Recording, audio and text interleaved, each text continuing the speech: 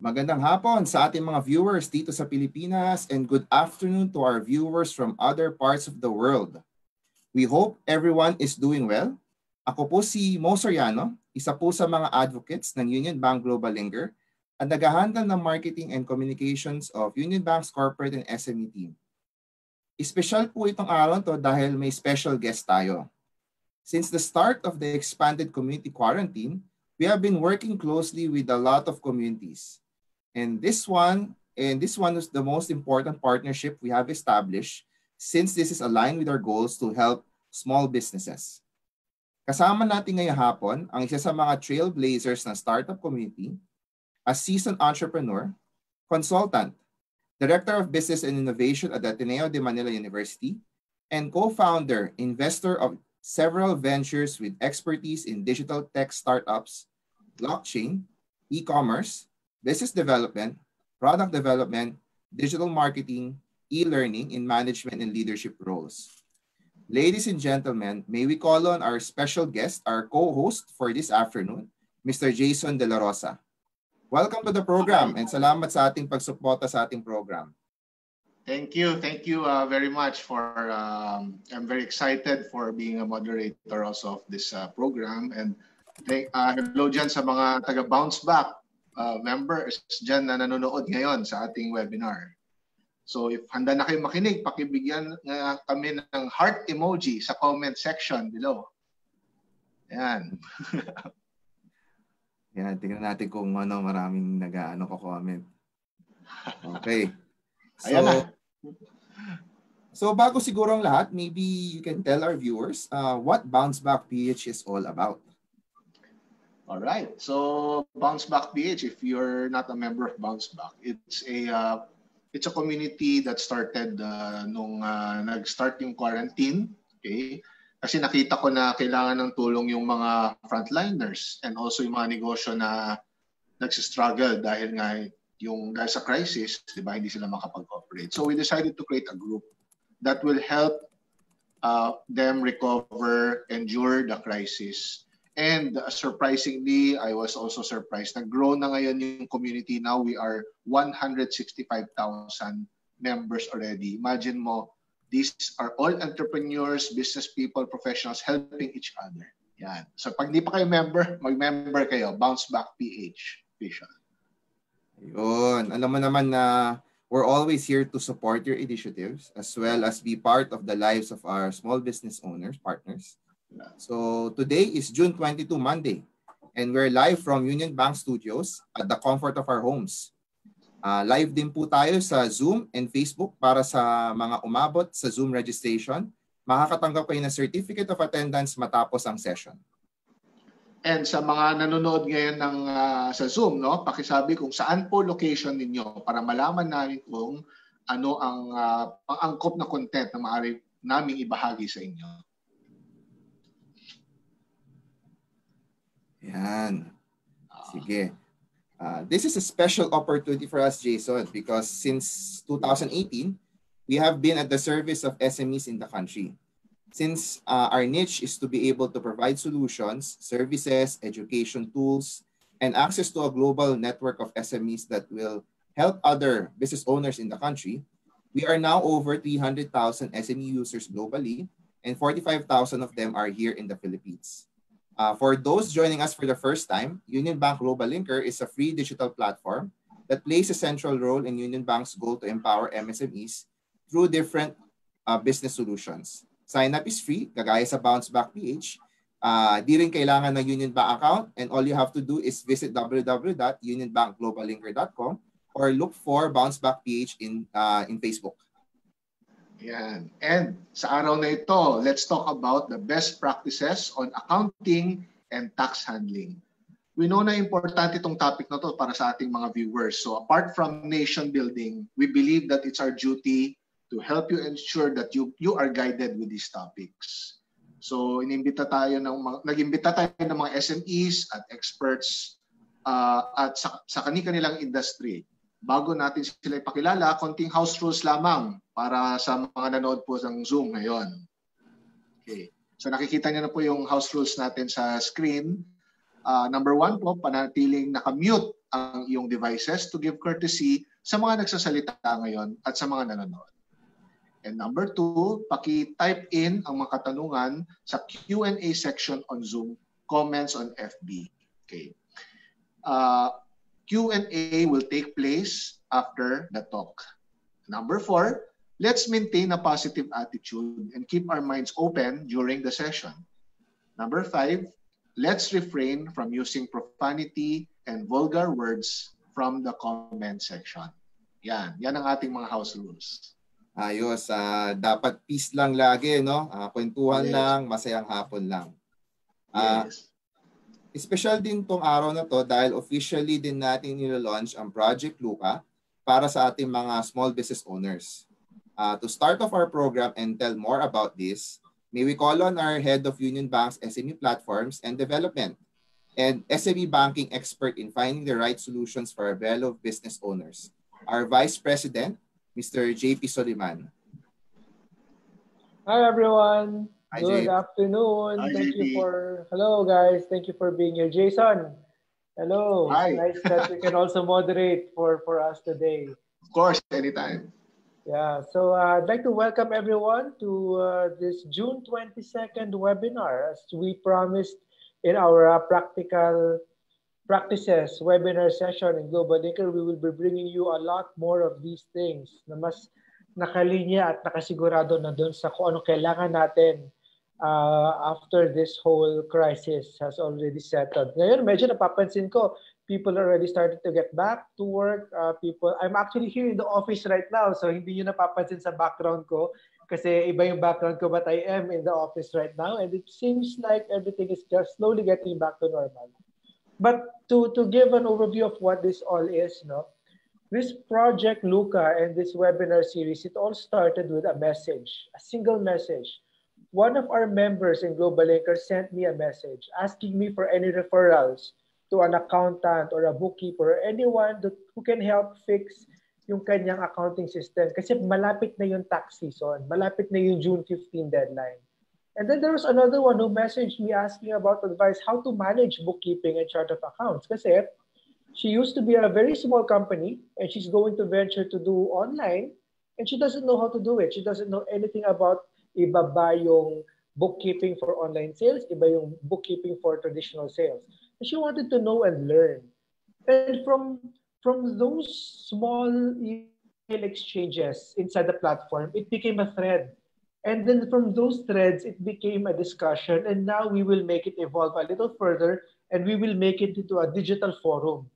So today, this afternoon, we are officially launching Project Luca. Now, Project Luca is a response we have for all the members and the MSME communities need because they have a need for quick, reliable, and accessible information, quick, reliable consultations, and very much in the topics of accounting, again, taxation, bookkeeping, and even technology around this whole accounting thing. Later on, we have one speaker here who can talk about technology around it, and he has a lot of experiences about it. And why the name Project Luca? This was something that was being asked since I think last week kasi lumabas na sa GlobalLinker Project Luca. This is one of the contributions of one of our speakers, si Moses Pingan, and he mentioned that we can name it after this Franciscan friar and mathematician named Luca Pacioli. Now, Luca Pacioli is known to be the father of accounting. Back in the 1449, he wrote a book about it. And now we give homage to him as we begin another evolution of how accounting is. We can now say that accounting is more collaborative and can work in the digital space. For this project, again, we partnered with two very reputable organizations. The first one is the P&A Grant Thornton. I'm sure everyone has heard of them. They're a very well-known institution in accounting, audit, business process, outsourcing, name it. And they're a global brand. And next we have partnered with MGP Accounting, where Moses belongs to, they pioneer so much in the new trends in digital and use of technology around accounting and accounting services. And they deeply promote the use of technology in the spirit of digital transformation for the SMEs. Now, Project Luca, as it is a full digital forum. It is free for everyone. Whether you're a small company, a micro company, nagsisimula pa lang, nasa bahay lang, nagbe-bake ako ng ube pandesal o kaya cinnamon rolls. It's open for everyone. Anyone who needs to learn and understand, log in to our platform, UnionBank GlobalLinker. Like what Mo Reese said earlier, it's free. We are there. The partners are there. We will keep providing you the resources, the advisories, more webinars circling around different topics, and those are the promises that we have. Because we know that the 45,000 Filipino members we have now would grow later on. Kasing laki ng Bounce Back PH to 163,000 members strong. We know the things you need to enable yourselves for the future. You need to prepare yourselves for the future. We promise you to bring all of those enablements and to be there to help you prepare. We always say this. We strongly believe that the future starts with each and every SME. The future starts with you. So ladies and gentlemen, thank you so much for being here with us, and I hope you have a learning field afternoon session with all our speakers today. I'd like to turn it back to you, Mo and Jason. Back to you guys. Thank you, bro, JP. Salamat sa napakagandang talk mo. And bigyan natin siya ng thumbs up sa comment section, guys. Thumbs up. Okay. Paalala lang to our viewers that if you have questions, you can type them in sa comment section on Facebook and chat naman sa Zoom. And we will select them later. Now, let's introduce our speakers for this afternoon. Okay, so for our first topic, combo special to. Dahil nag-invite tayo ng mga partners natin mula sa PNA Grant Thornton.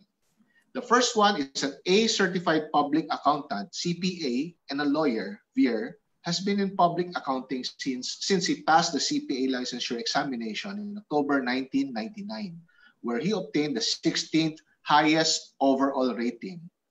Veer conducts tax compliance and due diligence reviews, handles Court of Tax Appeals litigation support services, and provides advisory services on issues affecting individual and corporate taxpayers. And to join him, she has been with PNA since she started her professional career in 2006. She has gained extensive experience in providing tax compliance and due diligence audit and tax outsourcing services to local and multinational companies.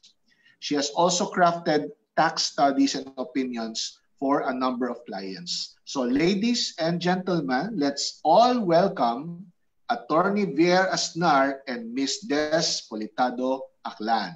Yan. Palakpakan natin. Magandang hapon, Des and Attorney Veer. Good afternoon. Thank you, Mo. Thank you, Jason. Afternoon. Yan. So, yan, Des. Hi, Des. Hello, sir. O yan, kayo na bahala. Marami na tayong viewers from Zoom and Facebook. Handang-handa na sila makinig sa inyo. Sige. So, simulan ko na. Good afternoon. Good afternoon, everyone. Magandang hapon po. So, I am Olivier Asnar.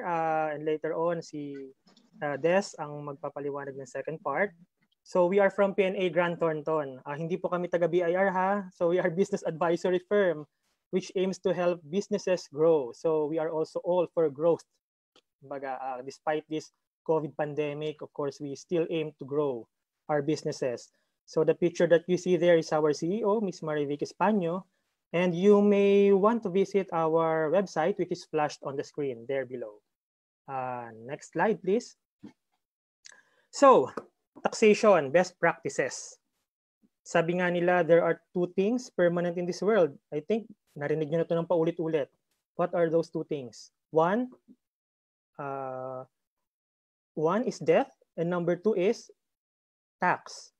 So death hits us once. Unfortunately, tax hits us many times. Well, of course, hindi ko naman tayo papipiliin. Ano bang mas gusto natin doon? Ano? So, in the Philippines, as you may know, we have a lot of taxes. And as you can see in the screen, that is on the national level. Kindly click, please. So we have income tax, value-added tax, withholding tax, and others. So we have a lot. Marami po sila, no? National taxes and the local government. Next, please. On the local government taxes, we have the local business tax, the real property tax that are being imposed by the local government units. Next, please. So in the Philippines, we have what we call self-assessment system. So why do we say self-assessment? In the Philippine tax system, we have self-assessment because we are the ones, tayo mismo, yung nagko-compute and nagde-declare ng taxes natin to the government. And then subject na lang yan to the future to a future audit. So it's self-assessment. Next. So in the presentation this afternoon, we will touch on national taxes covered by the BIR. And why do we want to be cautious about this? So is it because of our fear of a BIR audit? Takot ba tayo? Or takot na takot? Siguro sa dami ng news, no? About findings of the BIR assessments. As we know, when it comes to audit, the most popular agency in the government is the BIR. And the BIR has the power to audit and ascertain the correct amount of tax due from a taxpayer. As you may remember, earlier I mentioned about self-assessment. So we declare first our taxes and then they will audit after. So now, what are the penalties in case of a tax deficiency in a BIR audit? Here they are. So penalties, ano nga ba ito? So of course, nandyan, basic deficiency taxes. Of course, if you do not pay income tax, then there's deficiency income tax. If you do not pay VAT, then there's a VAT deficiency tax. So this is the basic deficiency taxes. Second one is we have the surcharge. Yan, it could be either 25% or 50%. Actually, 1 day late lang is 25% surcharge. I'm not sure. Have you filed your return on or before June 15? Ito lang nakaraang ITR filing. Kasi if you filed it on June 16, nako, delikado. Kasi 25% agad yun na assessment of the BIR. One day late is really subject to 25% of your basic. So imagine if you have 1 million tax due and you filed it late, 1 day late. So easy 250,000 na exposure. Okay, so what others? Interest. So these are one of the penalties. Also, interest is at 12% per year. And also compromise penalties. Next is compromise penalties. This could range from 1,000 to 50,000 in lieu of criminal liability. There is a long list of penalties or violations here, and then there is a corresponding amount for these compromise penalties. Next, please. So needless. Okay. Yeah, next, please. So needless to say, the BIR's eyes are really on us, taxpayers. So many of us could even say that the BIR would really widen its samples in its audits. Lalo na ngayon, no, given that we have this COVID-19 situation and our government needs funds. So baka most of us have the impression that, baka nga i-widen yung audit, no? Of course, hindi naman kasi na-audit ni BIR lahat eh. Of course, 100% across the whole Philippines, they could not do that. Normally sampling lang yan and they might increase the samples. Ano? So included in their program also is enforcement program is this BIR's Oplan Candado, who are being penalized here ba? There. So those that do not comply with the issuance of receipts there and the filing of returns, among others, so registration, there is a surveillance, mga undercover watch, minsan minaman-manan na yung business natin. So this is one of the enforcement program of the BIR. Next, please. And the BIR also has this rate program run against tax evaders. Now, who are being penalized here? As the program suggests, as the name of the program suggests, those who are deliberately under-declaring its taxable revenues, or perhaps those who are falsifying their documents to make it appear that their expenses are substantial or substantiated for income tax purposes. So having mentioned the penalties and consequences, it's really prudent for us taxpayers to counter all this by observing the best practices. Next, please. Next, please. There. So in discussing the best practices, on the previous slide, So in discussing the best practices, there are also common sources of BIR compliance issues. So what are these common sources? Next slide, please. So there, these are the common sources of issues. It can be grouped. Personally, I group this like this. No, number one, normally saan ba nanggagaling yung mali or errors or exposures? So number one here is analysis of transactions and computation of taxes. Number two here is documentations. Number three, administrative compliance. So yung kaninang example ko about late filing, dyan yung sa administrative compliance. Remember, 1 day late is fatal. I mean, pecuniary-wise, talagang mabigat agad yon. So to address the issues and to avoid or mitigate possible tax exposures, well, I believe that the first best practice that we should really consider is to have a mindset of compliance.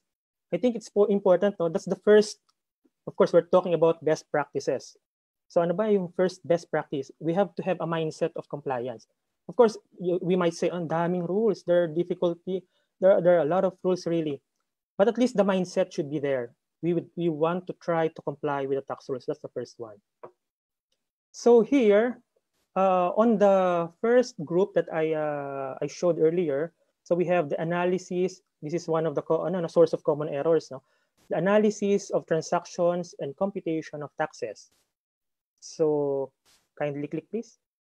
There. So example for income tax. Their revenues should be reported in the proper period. Okay, related to this, in a BIR audit, normally, the BIR compares a lot of things. I'm sure some of you already had an experience with BIR audit. No? Normally, the approach there is the BIR compares a lot of things. Amount per books versus amount per your income tax returns. Amount per your amount of your revenue in the income tax returns versus amount per VAT returns. So these are all being compared.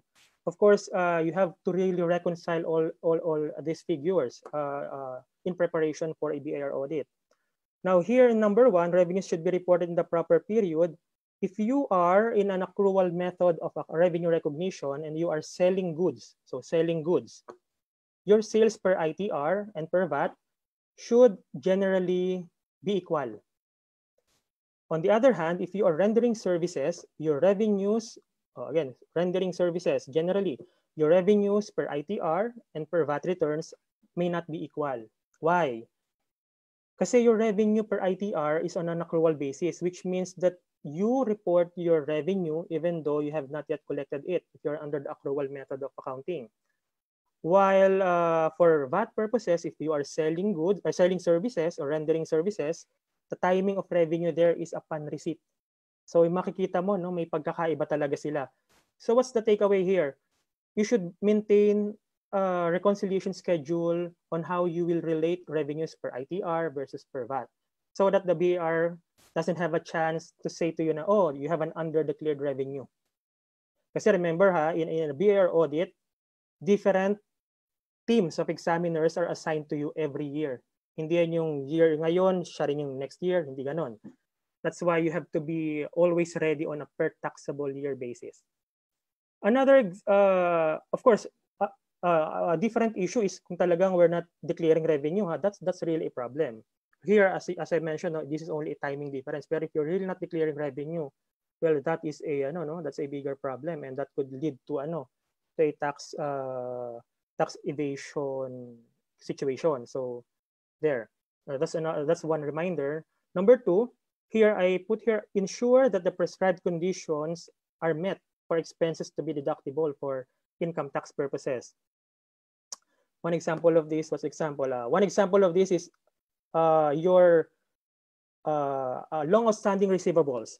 Normally, when you have long outstanding receivables under accounting rules or for bookkeeping purposes, you provide allowance, right? Allowance for your doubtful accounts. Now, this provision is not yet a deductible expense for income tax purposes. So you will only be able to deduct this once the provision is already written off, meaning it's really worthless. Wala na, hindi na makolekta despite exerting diligent efforts. Yung receivable mo talagang hindi na makolekta from your customer or from your clients, and that at that time, you can already claim that as deductible expense, but not when you're still only putting there a provision. May pagkakaiba rin doon. Then this third one, as you can see here, this is very specific. revisit your representation expense and miscellaneous expense. Miscellaneous expense accounts. Now, why? Why did I single out these two items? Well, these two items are normally being scrutinized in a BR audit because there are instances wherein, I think you know this, no? For those who have already encountered, no, BR audit, because in order to, sometimes there are instances wherein, in order to increase the amount of expenses to reduce the taxable net income, there are taxpayers who lodge even their personal, quote unquote, personal expenses not connected with their company's business. Ano bang mga examples? May mga nalala ko, yung family groceries. I think when I was a staff, no, when I was examining books, or checking books, auditing books, may mga family groceries, family reunion party expenses nandun, leisure, travel costs, and so on and so forth. Yon. And as another reminder, no, when we talk about representation expense, there is a corresponding limit in the amount to be claimed as a representation expense under the tax rules. So there are a lot pa, no? There are a lot of other conditions depending on the type of expenses. These are just glimpses. I understand there will be a series of other webinars in the future that will cover all of these items. Next, please. Another example for value-added tax. There. So for value-added tax, watch out for that VAT threshold. So what's the VAT threshold right now? Perhaps you already know this. If you exceed what amount? It's exceeding 3 million pesos. So if you exceed the amount of 3 million pesos, you will already be subjected to VAT. And you should register as a VAT taxpayer. And also, under the VAT rules, be attentive to the nature of purchases, as it is crucial in your input VAT, in the timing of input VAT recognition. So when you purchase goods, the relevant date is the date of invoice. So ano bang problema pag hindi niyo natin na-follow to? Yung input VAT ninyo, madidisallow yun. Remember, it's a tax asset. It's your tax asset. You are allowed to deduct your input VAT against your output VAT. Pero if you do not recognize properly your input VAT, nako, sayang yun, parang tapon. So input VAT, the timing of recognition again, for input VAT recognition, for purchase of goods, the relevant date is the date of the invoice. If you purchase service, the date is the date of official receipts. How about importations? The date of payment prior to the release of goods. Next, please. Ito pa, napaka-common, no? For withholding taxes, kindly click this. There. For withholding taxes, every day in our everyday life, we encounter this, I suppose, in your businesses. Number one here, check the long list of expenses subject to EWT with different rates. Yes, there is a really long list of expenses, no, subject to EWT rates. Example, what's the rate for rental? It's 5%. Contractors, 2%. Professional fees, 5% or 10%, and so on and so forth. Marami siya, no? And you may want to visit Revenue Regulations 2-98 as amended by the train law and other issuances pa ng BIR. So, you really have to, from time to time, you have to look at this list para hindi ka magkamali. Why? Because number one, if you do not withhold, you will be subjected to EWT deficiency. And there is also a possibility that the BIR will not allow your expenses to be deducted because you did not withhold this withholding tax, appropriate withholding tax. Well, of course, if you paid that in an audit and with the surcharge and penalties, then you will be allowed to deduct your expenses. So there's a long list subject to EWT with different tax rates. Number two here, be cautious about a tax shield. Ito, I think narinig nyo na to maraming beses na Meron ba talagang tax shield in computing a compensation tax? When we say compensation tax, we talk about withholding tax and compensation. Sabi na, noon pa namin naririnig yan, tax shield. Is it really a shield? Well, actually, there is a valid tax shield that we may call, and that is what we call de minimis benefits. It is provided under the rules. There's a list there. What are the examples of this? Like rice subsidy of 2,000 per month, laundry allowance of 300 pesos per month, uniform and clothing allowance of 6,000 per year. Yun yung mga kumbaga valid tax shield. Those are de minimis benefits that are not subject to withholding tax and compensation. Meron pa, marami pa doon na nakalagay. Pati medical benefits meron doon. But if we're referring to, for example, additional allowance given to employees. Yung talagang binibigay mo na regularly. For example, transportation allowance. Are these tax shield or are these de minimis benefits? No, they are not. Generally, they are not. Unless it is really being used in the nature of the function of the employee, like a sales marketing representative that needs transportation or a gasoline allowance, or that's another story. But if you're just giving this to your employees, this transportation allowance, that can be considered as an additional fixed compensation, or even a variable allowance that you give to your additional variable allowance that you give to your employees, that could be construed as subject to withholding tax on compensation as long as it's not in the list of de minimis benefits. So that's the risk there. Also, number 3 here, reconcile the amounts per books versus per withholding tax return. And I included here the word ahead.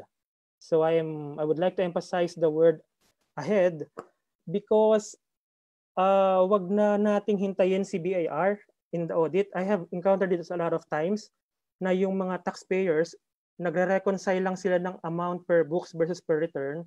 Remember, in filing your withholding tax returns, there are a lot of groupings there of income payments.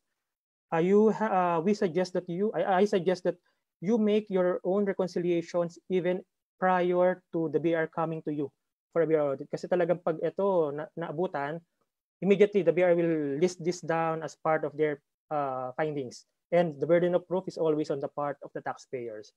So prepare ahead. So these are the items under the group analysis of transactions and computation of taxes. I think I'll pause here and turn you over to our next speaker. Thank you.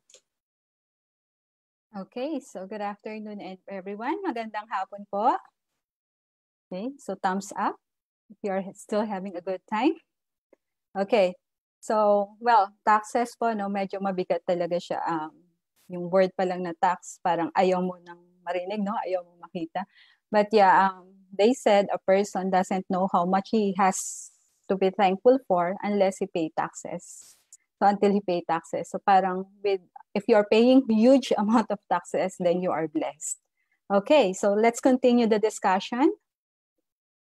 Okay, so we're now on the second common BIR compliance issue. So it's now on documentation. I guess you may have experience with dealing with the BIR in case you've been audited. Palaging tanong ni BIR, ano yung support mo dito? Anong pansuporta mo dito? So for purposes of our discussion, we split our discussion on documentations. First, we'll discuss on the best practices on how you substantiate your revenue and your expenses. And then on the other side, we'll also discuss the substantiation for your tax assets, which are your creditable withholding taxes and your input taxes. So first, on substantiating your revenue. Okay, so what are the best practices? First, you have to ensure that the revenue receipts reported in the ITR and VAT returns are supported with invoices or official receipts. So hindi lang po expenses, no, yung dapat may support tayo. Kailangan yung revenue that we declare in the ITR, which is normally kung corporation ka or individual, it's an accrual. So you have your invoices there to support na ito talaga lang yung amount na na-bill ko sa clients and kita ko. For VAT purposes, nandun yung mga official receipts mo to support. Like for example, you are a service company. So what you declared in your VAT returns are your collections. So to prove na ito lang po yung amount that I have collected from my customers and therefore na-report ko sa VAT return, you have your official receipts. What else? Now, you may be aware, no, for lease and other income or rental income, no, it may have different recognition method for income tax and financial reporting purposes. But then you just have to remember for tax purposes, it's always the actual. Magkano ba talaga yung kinita mo, yan dapat yung ma-declare mo sa return. So it's best that you should maintain copy of the contracts or agreements with your lessors or with your customers to prove na for tax purposes, this is the amount I've declared because this is what we have agreed per contract. All right. Next, our revenue are the income. Okay. We all know you don't declare all your income in your income tax return. Okay. Why? because there are income which were already subjected to final withholding tax or capital gains tax. So, a perfect example of this would be your interest income from bank deposits. Diba, kung yung kine-credit sa atin ng bangko na interest income na napakalaki, no? That's already net of the 20% final withholding tax. So, given na bayad na yung tax on that, then you no longer have to declare it in your income tax return. So, but to prove that to the BIR, normally you do maintain BIR form 2306, which is the proof of withholding by the bank, or if a certain income or gain from sale of capital asset or real property, which was subjected to capital gains tax, then you have your capital gains tax return to prove that the tax for that gain was already paid. Okay, next. Okay, we move on to substantiating the expense, which is the other side of our income statement. No? So specifically, the tax code is clear na for your deductions from gross income, or commonly known as deductible expenses, must be substantiated with sufficient evidence such as official receipts or other adequate records to support na the amount that you're claiming and to support the direct connection of that expense to your business. Sabi ni surveyor kanina, ni Attorney Vier, no?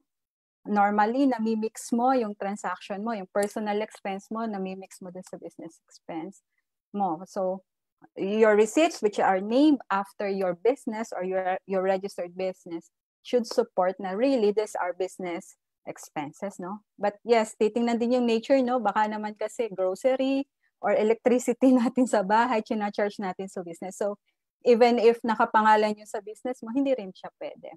Okay. So, your common question here, or being you have raised to the BIR, are these support to deductible expenses limited to BIR registered official receipts or sales invoices? So, what do you think?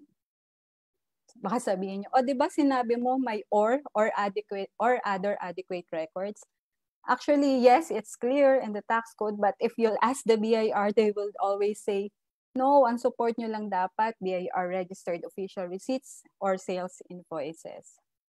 But there are already court cases which decided otherwise. You can have your contracts with your suppliers as support for your deductible expenses. But yeah, the BIR, to encourage everyone to deal with registered suppliers, laging sinasabi nila, ang support lang na tatanggapin namin, registered official receipts or sales invoices. What else?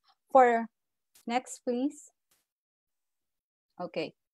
Now, for certain expenses, there are specific documentary requirements to prove deductibility. So, anong example nito aside from those receipts and invoices? Like, for example, for donations, it must be supported with BIR form 2322. So, ngayong pandemic, di ba, ang daming nag-donate. Actually, kung magandang naging nadulot, no, yung pandemic, naging mabait, mas mabait yung mga tao. Okay, so there are a lot of donations. So medyo na-relax yung requirement for deductibility of donations during this pandemic. So pwede kang mag-donate sa hospital, and then you just have to have deed of donation, the liquidation report, and the acknowledgement certificate. Now, another example would be for losses. Like for example, you have in your books inventory losses. Okay, so it must be supported with certificate of inventory destruction. Now, another example of loss that you will claim in your as deductible expense is your net operating loss carryover or NOLCO. Okay, so ngayon, though it's sad to tell, most of karamihan sa businesses will be reporting losses for this taxable year, no? So, but those losses, you will claim it as deduction in the succeeding 3 years. So, best practice, dapat nakadokumento yung NOLCO that you will claim in your annual ITR. So, you'll report in your annual ITR for 2020 and then disclose it as well in your audited financial statements. Okay. Kung meron na mga utang na hindi na mabayaran sa inyo, then, of course, what's your recourse? You just write it off. So, you can deduct it as deductible expense, but you have to have proof of actual write-off and documents to prove that you've exerted all efforts to collect and yet hindi na talaga kayo nabayaran. Okay, next slide please. Now, we move on to substantiating your tax assets. So first on the list of tax assets, we have the creditable withholding tax. Actually, ito po yung tax na binawas sa bayad sa inyo ng inyong mga customers. Okay, but those tax, you can claim it as tax credit in your income tax return. So you just have best practice, always ensure that it is supported with BIR form 2307. So yan po yung return natin. So what are the information? Yung watch out nyo, no? Yung TIN nyo dapat properly reflected in the certificate. The period covered is the period wherein you will claim it as tax credit. So kung for 2020 yan, dapat yung period that indicated in the certificate is 2020, okay? Or yung specific quarter in 2020. Of course, your payee's name, your name. So it must be your registered name, not your business name. Okay, and then it must be signed. Now, your question, how do we ensure na na-issuehan kami ng 2307? Okay, you may opt na as a policy that you will issue official receipts only upon issuance of CWT certificates by the customer. So parang mangyayari po, kaliwaan kayo. Okay? Next. Okay, and substantiation of tax assets, of course, is your input VAT. Actually, this is the VAT that was passed on to you by your suppliers. So, ano bang gagawin mo doon? If you're a VAT registered taxpayer, so your sales, may output tax ka din doon, no? So, but that output tax, hindi yun yung actual amount that you will remit to the BIR. Babawasan mo siya nung input VAT that was passed on to you by your suppliers. So, best practice, dapat properly supported. So, what are the supporting documents required? So, ito medyo strict po, no? Pag VAT, dapat kung ano yung sinabing document na support, yun lang ang pwede mong i-support. One, so if you're purchasing goods, then it must be with sales invoice. Now, if it's a list of goods or purchases of services, it must be supported with official receipts. And then, of course, di ba, may VAT din on importations. You have to have this BOC form 236, okay, to support the actual VAT that you paid upon importation. Okay, so what are the information required and those documents? Next, please. Okay, so listed here are the information required to be indicated in the sales invoice or official receipts that you should have to support your input VAT. Again, your registered name. Again, reminder to everyone, ito po yung BIR registered name nyo, not the business name. So, Green Archers instead of McDonald's. Okay, and then your registered business address, correct TIN, business style, the date of transaction, which should be the period of claim. And then, the amount of VAT as a separate item. Normally, pag inisyuhan ka na resibo, kung anong amount yung binayad mo, yun yung amount na naka-reflect. But ipa-break mo yung amount. Dapat may sales, then ito yung VAT on that sales. Okay, best practice, you may encounter, okay, go back please. Okay, you may encounter suppliers wherein mali yung resibong na issue sa inyo. Okay, so to correct that, I think on previous slide please. Yeah, there. So to correct that, wag po kayo yung mag-correct, let the suppliers do the correction.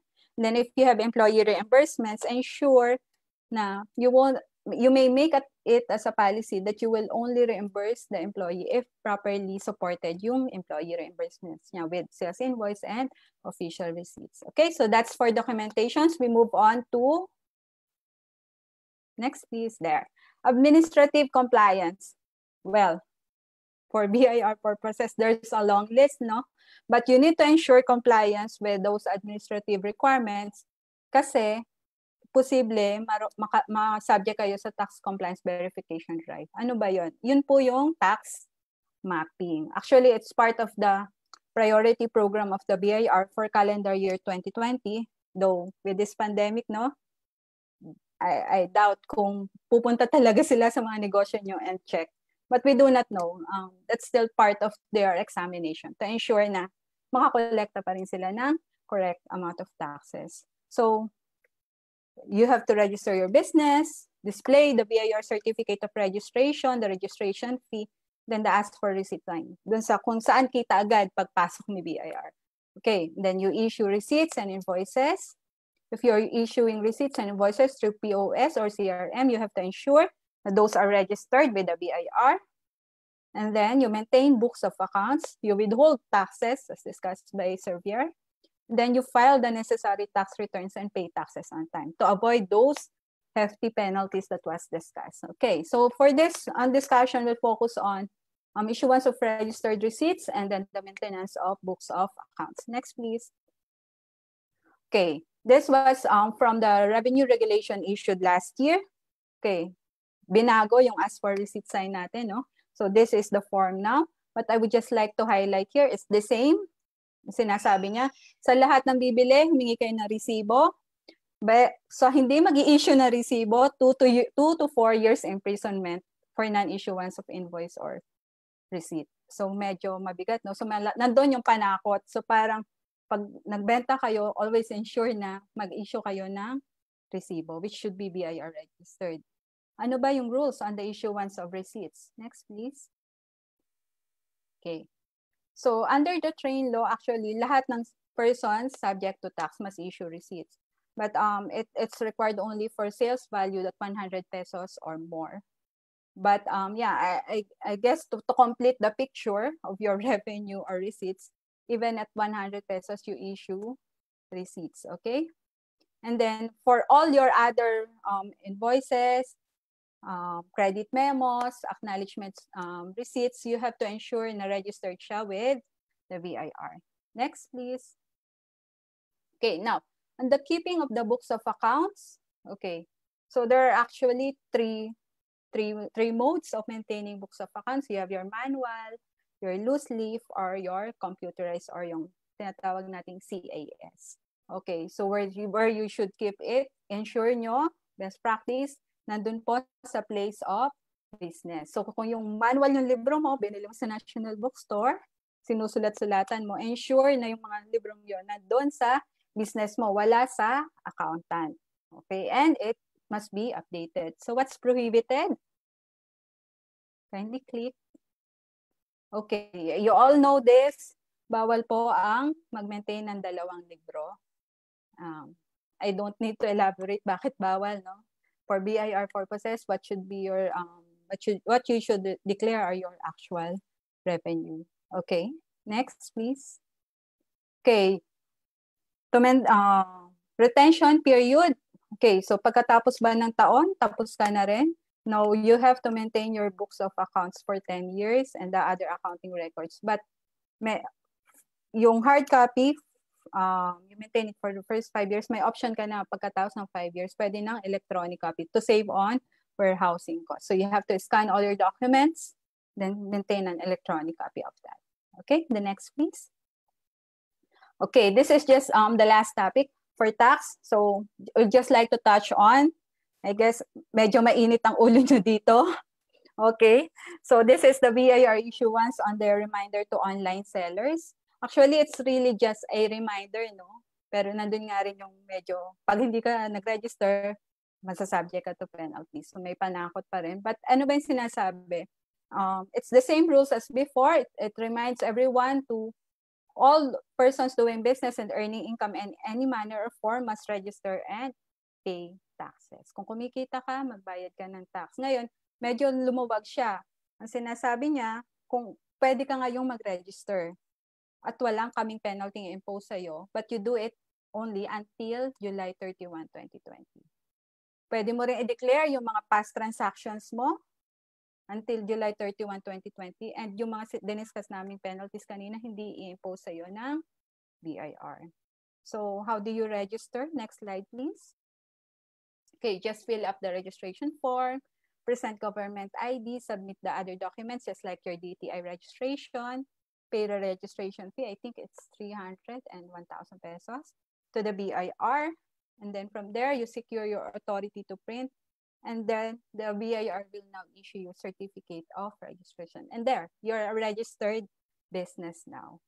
So that ends our presentation for best practices and taxation.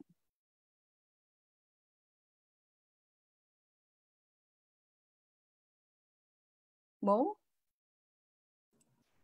Okay, wow. Yeah. Ayos. Dami natin natutunang baon ngayon, Jason.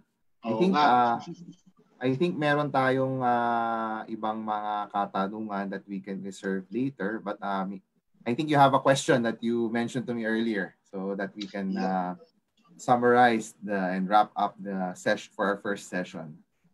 Ayan, ito, madalas na tanong din to kahit sa bounce back, tinatanong din to. So, the question is, since we are in a COVID pandemic, is there some sort of a ceasefire from possibly being audited by the BIR? Yan. Mga tanong. Who would like to answer? Hello? Can you hear me? Yes. Yeah, there. Okay, sorry. Yeah, oo. Yun na nga, actually, nagkaroon ng ceasefire before, nung March 16, nag-lockdown yan nagkaroon siya ng ceasefire dahil, of course, hindi pwede, physical distancing, etc. So, kaya lang itong na-lift na yung GCQ, there was this recent BR order na we take note of. Mga June 8, nire-resume na nila yung enforcement. Unfortunately. Para naman akong bringer ng bad news pero ganun ganun yung order sa kanila. I'm not sure lang talaga kung ito actually na yung mga field.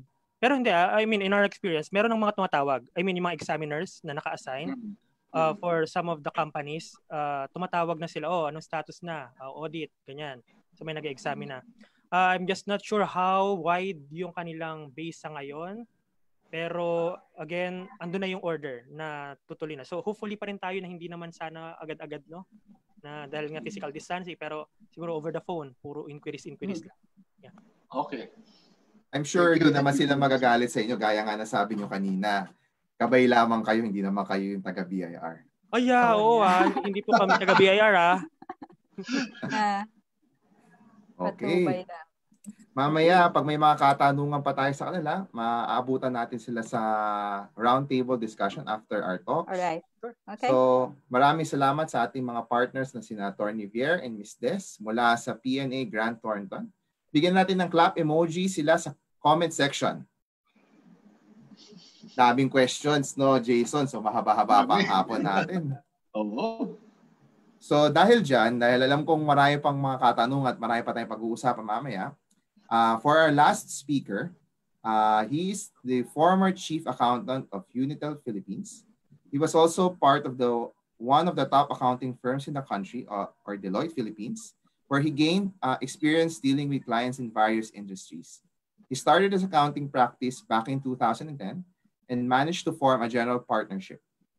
Currently, he heads MGP Accounting, which aims to change the business landscape in the Philippines. Ladies and gentlemen, let us all welcome Mr. Moses Pingad from MGP Accounting. Hi, Moses. Hi. Gandang hapon sa'yo. So, good afternoon. Without further ado, Jason, siya naman ang natin ngayon, ang huling panauhin natin ngayong araw na to. Great. Sige. Sir Moses. Take it away. Can you hear me, guys? Okay. Yeah. So naka-unmute na ako. Good afternoon. Good afternoon, everybody. So thank you, Mo. Thank you, Jason, for that brief introduction. And I was intently listening to Attorney Vier and Des on taxation. So actually, I'm also realizing na even though we're on the same industry, we're all CPAs kaming tatlo, taxation is really something dynamic. It really changes every time. So it only means that we have to be resilient, especially sa taxation. Kasi sabi nga ni Ms. Des kanina, napakabigat nung penalty. However, taxation kasi is always enacted by laws. And alam naman natin, ignorance of the law excuses no one. Diba? So we have to be really sensitive with that. And thank you, PNA, for starting off this discussion. Now, I'd like to share how MSMEs can bounce back by using accounting effectively. And all right, so next slide, please. Okay, now a quick intro about MGP accounting. What we are a management consulting company that provides accounting services to SMEs in the Philippines. Now, we are on a mission to change the business landscape in the country by helping business owners realize that accounting is not just an expense. Hindi lang siya gastos para sa atin, but it can also be a profit center. It can bring money back to our businesses. And for SMEs, napaka-importante nun, diba? Kasi most often than not, they see accounting or accountants or their bookkeepers as additional gastos. So that's one thing that we're doing quite different. We are making the business owners realize that you can actually maximize on this service. So I'd like to start off by giving practical tips. So 4 qualities to be a recession-proof business. Next slide, please. Okay. So like I said, we're starting off with non-accounting attributes. So we have 4 attributes to start off with: opportunity and adversity, maximize your resources, being prepared, and of course, our attitude. Next. Okay. Now, opportunity and adversity. In MGP accounting, the team that works with us always hear this from me. Na there's always a better way to do things. There's always a better way to say no, if you will. Especially now that we are literally in the middle of challenging times. Now, the question is, as a business owner, how does your business suit the pandemic? Diba? How can you adapt? A good example here is very timely. The online sellers, you can see on Facebook, people are selling face masks. People are selling gym equipment kasi sarado yung mga gym, for those of you who work out there. And recently, I learned na another industry that is booming actually is plants. Kasi apparently, plants gives you a stress-free environment. So on the business front, that's one aspect that is being maximized currently. Selling plants. And now another question is, can your business even adapt? What does that mean? I'd like to think that for the people right here in this webinar, ilan na ba tayo? I think hundreds na yata ito. We're very lucky that we are even able to do this. We're even able to do a webinar. Kasi the fact is, there are a lot of businesses out there that cannot even do what we're doing right now, that they cannot work from home. Diba? Tayo, we can. We can. Pero paano naman yung iba na they cannot? For example, resort or even restaurants. Although restaurants right now ngayon, pwede na mag-dine in at 30%, 50% capacity. In fact, yesterday I visited a client in BGC. Quick plug, it's a Mediterranean restaurant called Noor in BGC. So if you're into Mediterranean food, you might want to visit them. That's one of my clients. So they're now operating at 30-50% capacity. Pero imagine during the lockdown, they're totally down to zero. Diba? But again, in the accounting industry naman, luckily, we are included as part as part of the essentials in category 2 of the MGCQ guidelines. legal and accounting are part of the essentials of equal footing sa mga frontliners natin in the health industry. Yan. Now, another aspect is re-strategize. Kasi obviously, this is the best time to be creative, no? When we say re-strategize, you really need to sit down with your core people and really assess your business. How does it adjust? How does it adapt with the pandemic? And luckily, as being one of the essentials, we are able to fastly adapt. And okay, next. Okay.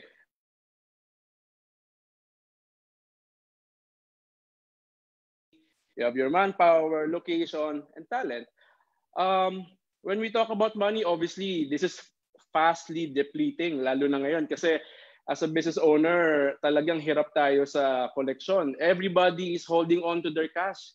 And maswerte nga kung meron tayong panghahawakan na cash. But again, for most small, medium enterprises, paycheck to paycheck, diba? They're not even able to reach yet the break-even point or the ROI. Diba? And that's the very case for most SMEs. But for those who are able to budget properly, we really need to maximize and stretch where we put our money, especially in these times. Manpower, alam natin there has been layoffs, and I think there are currently layoffs happening now in various industries, simply because talagang the business landscape is being challenged. And if you remember, one of very evident in the industry, Dole at the start of the pandemic released a memorandum that they're actually giving assistance to entrepreneurs. However, unfortunately, parang hindi siya kumasya, no? But again, for SMEs that still have now mga staff that are working with you, you really need to stretch them out and multitask. That's the best thing that we can do right now. Location. Currently, we are living in a digital world. In fact, we are able to sell as a business beyond a specific radius. However, the lockdown really limited us to within our cities. And with that, it follows yung business natin talagang limited. So it's probably high time to revisit your local market. What can you sell to your immediate market within your specific radius? And then lastly, talent. What does this mean? What does this mean, talent? As entrepreneurs, innate sa atin na meron tayong talent to create business, no? And that business acumen is really most important, especially now that we are limited in all resources available sa atin right before the lockdown. So we really have to be creative and juice out those creative juices, if you will. Yeah. Next. Preparedness. In our company, we put a premium on planning, on being prepared. But if I'm talking to a business owner, an SMEs, I would tell that person to be prepared to accept and realize the current situation. Kasi I'm sure everybody already hears this, new normal, new normal. Pero what does that mean exactly? I mean, the government can define that for us, pero it means differently for everybody, for each one of us. But what's common, I think, is really accepting first na kailangan nating mag-adjust. And how fast can we adjust? That makes a lot of difference. And you need to decide that your business will really change and adapt. Now, another aspect is you need to trace your steps forward, not backward, but forward. So right now, we're literally at the middle of the year. It's probably high time you revisit your goals or your targets and your plans, and put them into action. immediately or starting July 1. In fact, right now, me and my team we're about to launch a kickoff by July 1. Kasi again, I always thank the Lord for this. Luckily, we are in a good position to provide service to our clients, being one of the essentials. Next. And of course, last non-accounting attribute is your attitude. We always look at 2 points of views. You can either choose to blame, or choose to adapt. And we choose the latter. We choose to adapt to the current situation and make do with whatever we have, maximize whatever we have. Now, we come now to the accounting attributes. Next slide, please. So how can you, as a business owner, how can you bounce back? Next. So in MGP accounting, our approach is we provide a proactive approach. Our strategy is we give information to our clients so that we allow the client to decide for themselves. And now, having said that, we implement a service framework for all our clients, focusing on these 5 aspects: information gathering, how to record data, tax compliance, which P&A was able to touch lightly earlier, financial reporting, and of course, the most important asset in a business, the people. Next. Now, data gathering. We always tell our clients, our SME clients, you can actually summarize your records into 2 main files: sales file, number 1, and expense file. Now, sales file, this is your money coming in. This is in the form of official receipt booklet, collection receipts, no? So, if you can imagine, itong mga booklet na ito, this will always be intact. Kasi meron tayong duplicate, meron tayong triplicate, pink copy, yellow copy, but all the same, it should be intact. Now, the next file is pertaining to money going out, or your expense files. These are your tape receipts. These are your check vouchers. These are your expense receipts. The expense files, unfortunately, are always loose. Iba-iba yan. Iba-ibang supplier, no? Iba-ibang supplier. Unlike sa resibo natin, intact siya. Although iba-iba yung kliyente natin, pero you have a general file in the form of your booklet. In the expense file, what we do is we always tell our clients to create a monthly expense folder so that at any given time, they're only looking at 2 main files: money going in your sales files, or money going out in your monthly expense folder. Next. Now, recording data. Ms. Des earlier was able to share that in recording data, or the books of accounts, we are allowed 3 types of recording: manual, loose leaf, or BIR computer accounting software. Now, what we do in MGP, we provide a standard way of service for our clients in such a way na location is not an issue, kasi we focus on the second aspect, which is loose leaf accounting. Now, the manual, obviously, when you say manual, ito yung physical books natin. So, kami, as a provider, we choose to do away with the manual kasi medyo masakit po sa kamay yon, yung mano-manong magsulat. Now, loose leaf books and BIR CAS are similar in such a way that they are both electronic.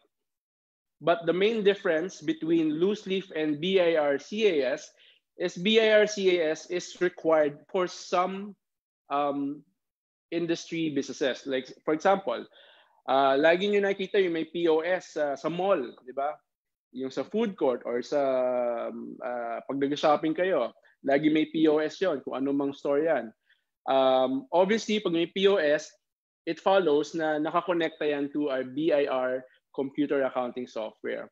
But at a minimum, loose leaf accounting is still electronic, but wala namang talagang clear-cut software na nire-require si BIR as far as loose leaf is concerned. In fact, you can use your Excel. Pero what we do in our company in MGP, we actually partnered with a cloud-based accounting software called Xero. It's an Australian-based software, but in Asia, it's actually head office in Singapore, and at the same time, we're lucky enough that the Philippine conduit, meaning the main guy who is bringing Xero in the Philippines, is actually working with us in MGP. So that's one aspect that we're really pushing because that's highly beneficial for SMEs like you guys. Yeah. But all the same, we always make a standard that whenever we service a client, at the very least, we employ loose leaf books of accounts. Next, tax compliance. I heard Attorney Vier said a while ago that we need to have a mindset of compliance, and I completely agree with that. Kasi dealing with the SMEs, one common question that we get is, Moses, should I file my taxes? Or can I file zero? Pwede bang i-skip ko na lang? Diba? And of course, we always say na, we always operate na dapat dun tayo sa compliance. Diba? There's a reason why it's called tax compliance. Now, we make our clients realize na there's a big difference between tax avoidance and tax evasion. So again, tax avoidance is legal. Tax evasion will get you in jail. Now, what we do as a service provider, we try and analyze the business so that we can provide a roadmap, a tax planning, if you will, no? Especially for the SMEs. Kasi for the SMEs, napaka-importante nung cash flow, di ba? Kaya laging no-overlook yung taxes kasi hindi nila nakikita yung importansya. Pero we always bring them back to the premise na it's part of the business. No? We may not, I'm not going political, but we may not agree to how our taxes are utilized, but that's a different story. No? At least on the aspect of tax compliance, we are able to submit to our government. And next, financial reporting. Another highly neglected aspect of the business is your financial statements. At the very least, we provide to our clients their balance sheet and their income statement.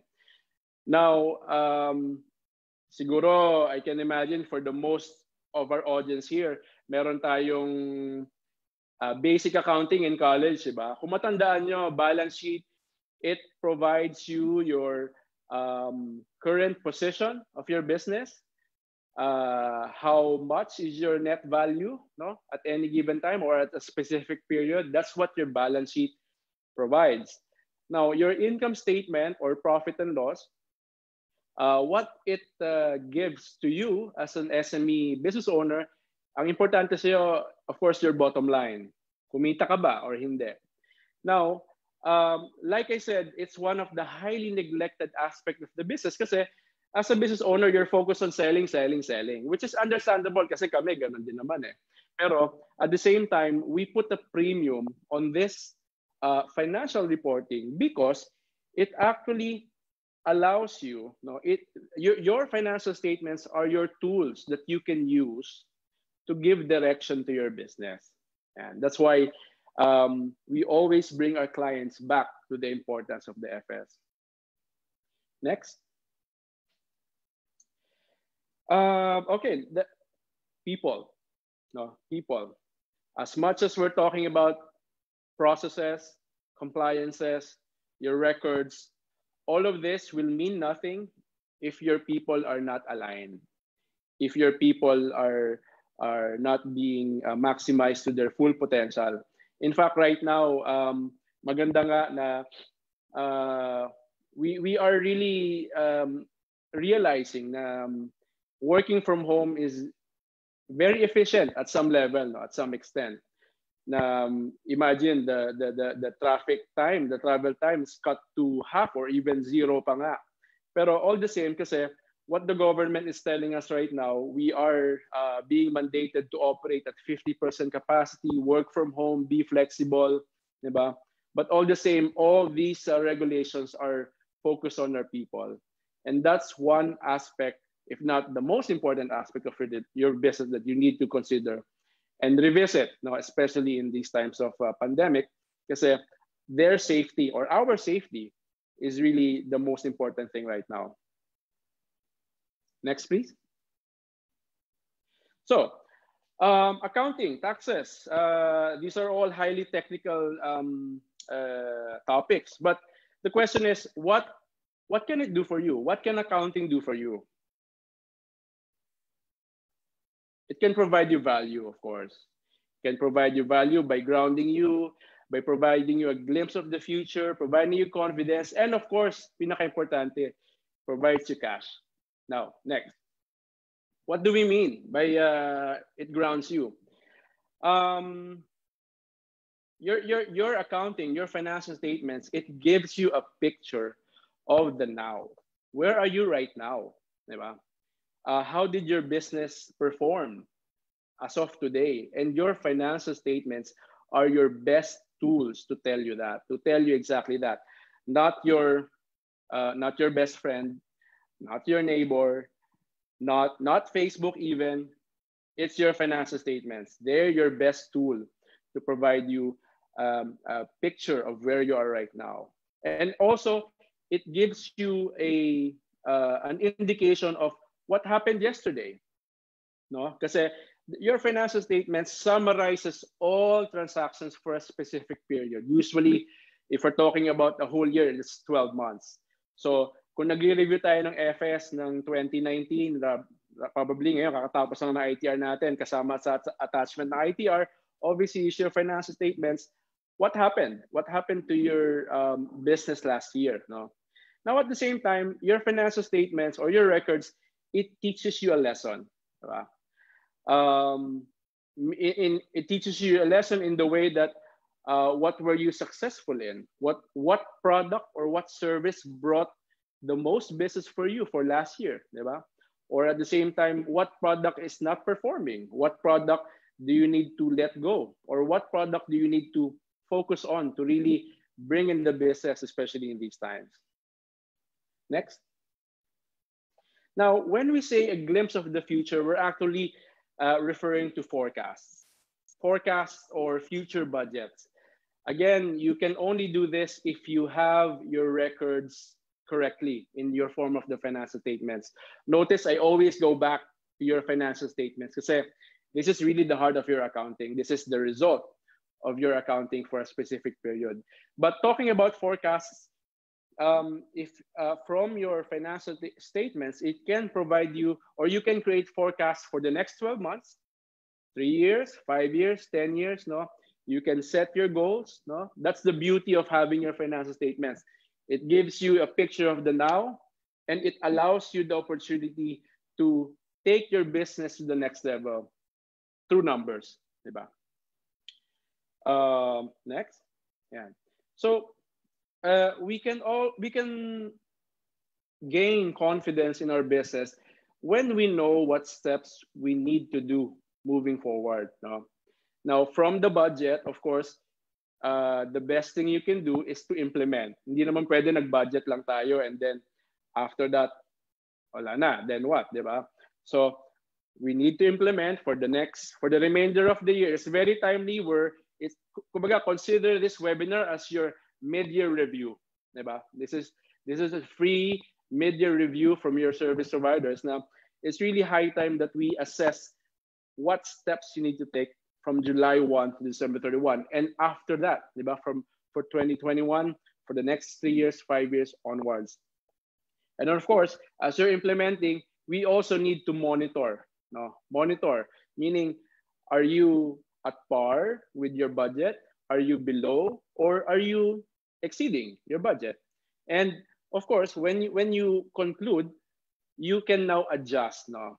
You can adjust your budget kasi it's possible na you can encounter useful information later on down the road, which will allow you to adjust downward, upward for the better. Diba? Next. Of course, cash. So what do we mean by it can provide you cash? In your financial statements, I'm referring to at least three main accounts: sales, receivables, payables. Sales, kasi whenever we sell to a customer, we recognize that as our revenue, as our sales, whether it's service, whether it's good, diba? The main objective of a CEO like you guys is really to make sure that there's sales coming in, lalo na ngayon. And the account that handles that or that records that is literally the sales account or the revenue account. So in your profit and loss, you need to properly record that so you can monitor your sales account. Now, obviously, as you are selling something, you are selling kasi you bought something beforehand. And that provides you your payables, yung mga utang natin sa suppliers. Siyempre, hindi lang naman yung benta yung minomonitor natin. I-monitor din natin ano ba yung binabayar natin sa supplier. Baka nga, siyempre, I can understand na at this time you're wanting to defer, no, or push back your payments to the time na talagang maluwag na yung cash flow natin. And lastly, receivables, if any, kasi it's possible that you're giving or you were able to give terms to your clients, and that's what we call accounts receivables or receivables. Right now in the pandemic, it's really common na clients are having a hard time collecting from other clients kasi everybody's holding on to their cash. But all the same, this is an equally important account that you need to monitor so that you can convert into the cash. So to summarize, this is your money going in the form of your sales and receivables, and money going out in the form of your payables. Diba? And all of this you can do if you have your records na maayos. Yan. Next. Yeah, so that's it. That's it for me. So if you have other questions, here's our contact number. You can find us on our website at www.mgpaccounting.com, or you can send us an email at marketing@mgpaccounting.com. Jason, Mo?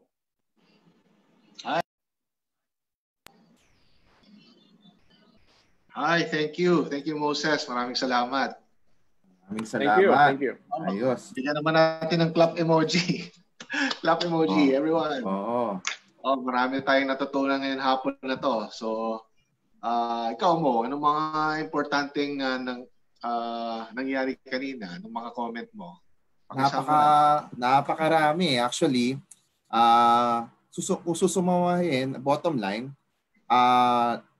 sabi nga kanina nila mula kay Attorney Vier is that you need to be really familiar with the types of taxes that you're going to pay as a business.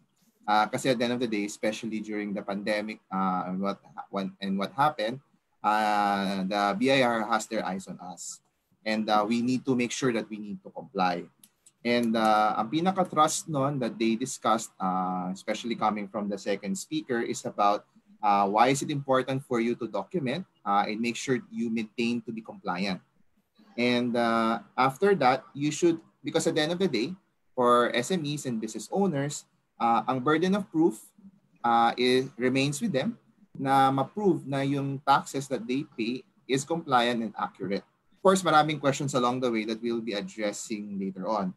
Ang pinakapayo lang nila is make sure to never mix your personal and your business expenses. So maski naman sa life in general, never mo pinagsasabay ang mga bagay-bagay na personal maski sa inyong trabaho.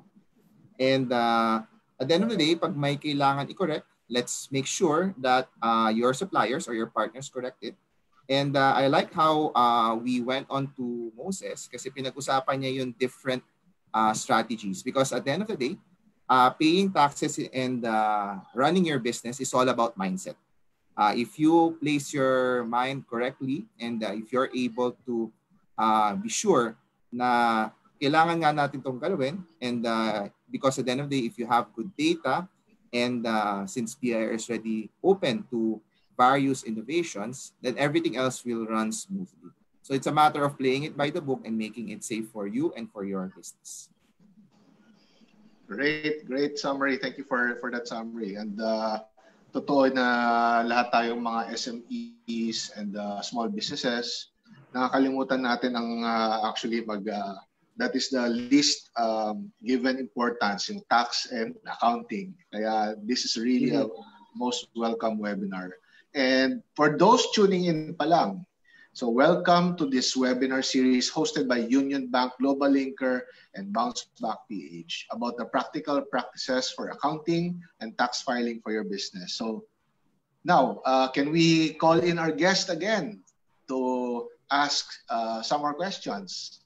So nasa Q&A portion na tayo. Oo, magkwentuhan muna tayo kasi ang daming tanungan kanina eh. Diba? So lahat at very engaged sa mga viewers natin ngayon. So mag-hi naman kayo sa mga viewers natin muna bago tayo magsimula. Daming fans. Game. Anong question, game? Oo, sige, magkwentuhan na tayo. Magkwentuhan na tayo. Okay, game. Game. Umpisa na natin. Go ahead, Jason. Okay. Game. Question number one. Okay, during the pandemic, we were not able to issue ORs, official receipts. What can we do to still ensure compliance with invoicing requirements? Yeah. Okay. So I think can I answer that? Yes. Sure. Yeah. Well, we do understand due to the lockdown, there are a lot of businesses which are not able to issue receipts. But the BIR, they understand that, so nag-issue sila ng sorry, that's my kid. New normal. That's the new normal talaga. That's the new normal. Asking me for purple. I lock out in my room, but yet she still entered. Okay. Well, there are alternatives, but you should have informed the BIR that you'll do issue not BIR registered receipts because they'll just email, but there are workaround procedures required. So yun yung pwedeng ginawa nyo sana. So yun nga, that applies lang until MECQ pa yung lugar nyo. Pero kung GCQ na, required ka pa rin na yung normal, mag-issue ka ng registered receipts and invoices. Okay.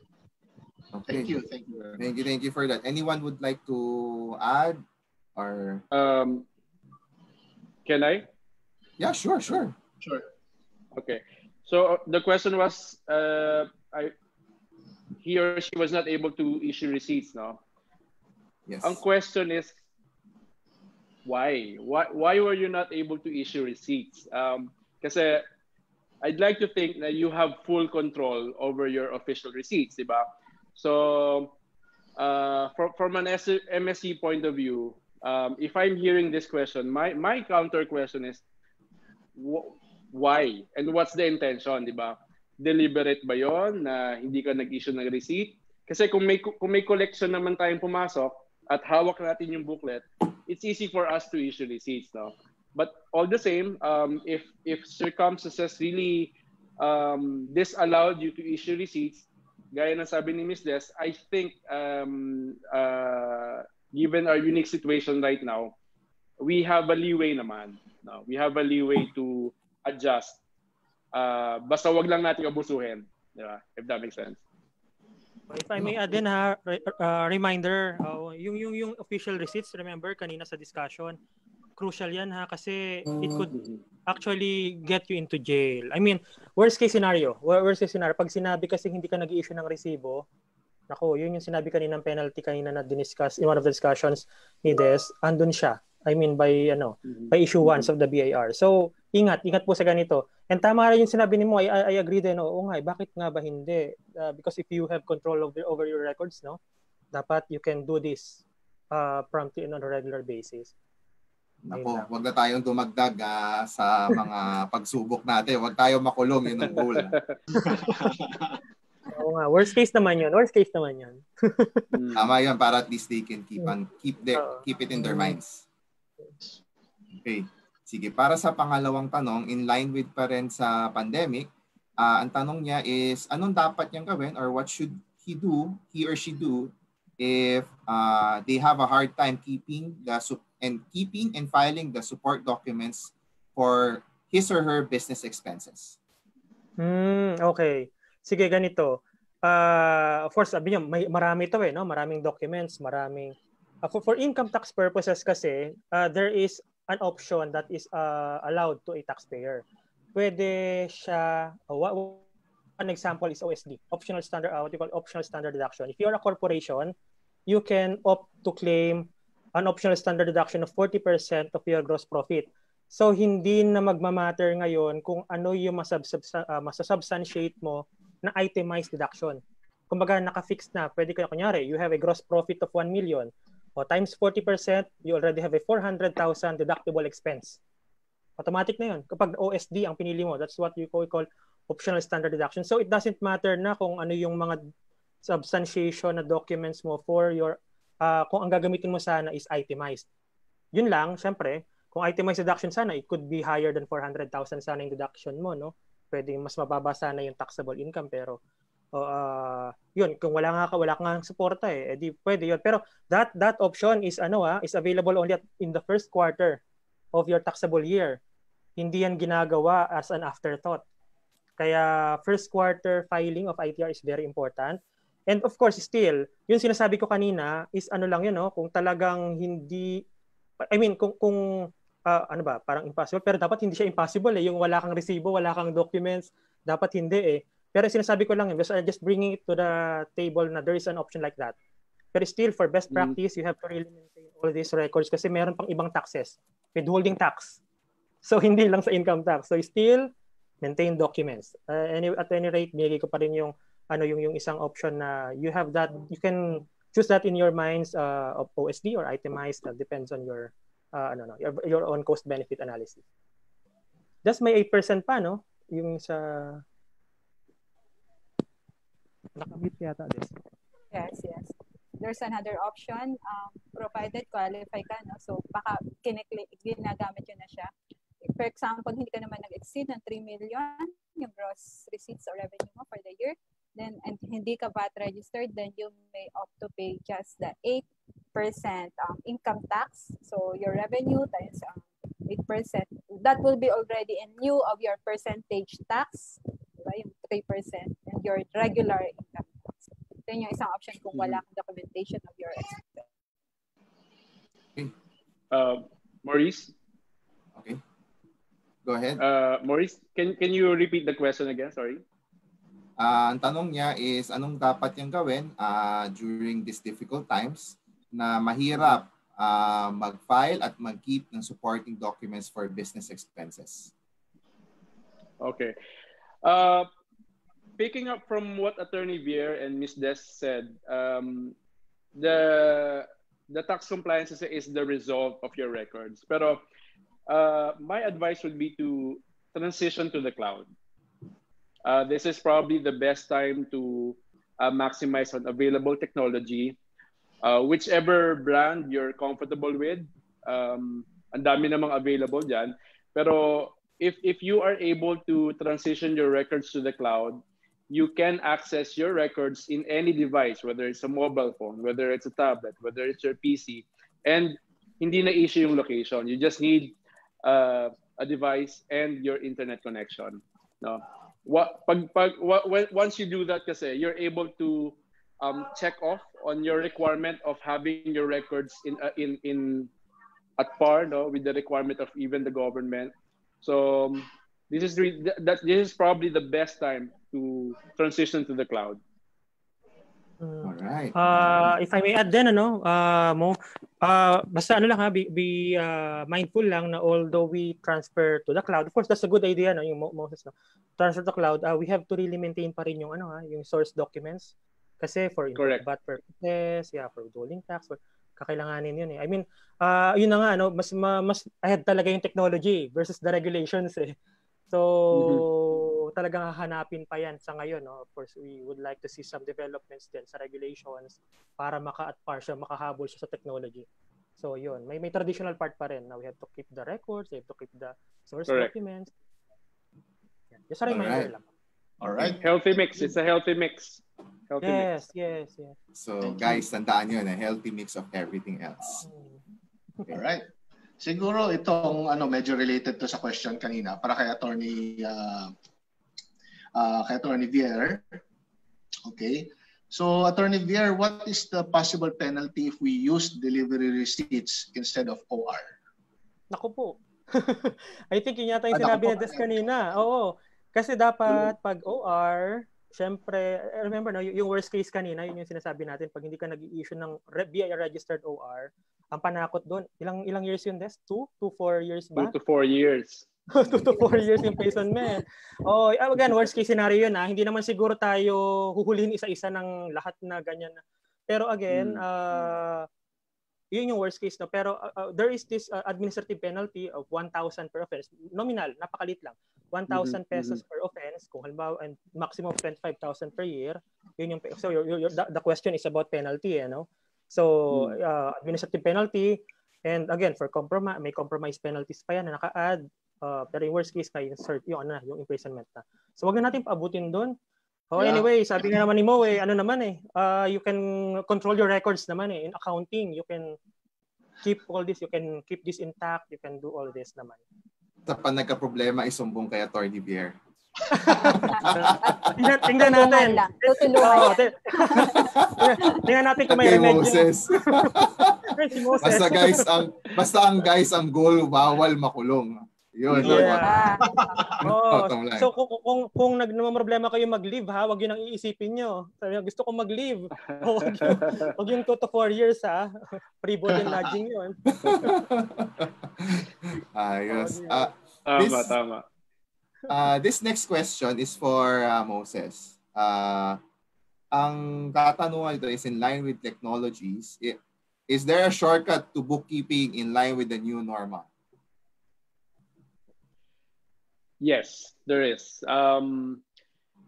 Well, I can share what we actually do. Kasi kanina I touched slightly on our service framework, and we focus on 4 items. So number 1 is source documents, followed by books of accounts, taxation, and your financial statements. So again, source documents, books of accounts, taxation, financial statements. Our process, 3 out of 4, we can already do in the cloud. And right now, even the first one, so 4 out of 4, we even guide our clients to make sure that everything is scanned. But it doesn't mean na nakascan siya, we do away with physical. Kasi sabi nga ni Attorney Vier, if you remember, di ba, 5 years, first 5 years, hard copy. For second 5 years, or the next 5 years, soft copy. But what we're doing kasi, from day 1 pa lang, naka-soft copy na lahat. But at the same time, in compliance with the first 5 years, we still manage to keep the intact, the physical source documents. So again, source documents, books, taxes, FS. So currently, 3 out of 4 is already being done in the cloud. And the first aspect is simply a matter of scanning everything.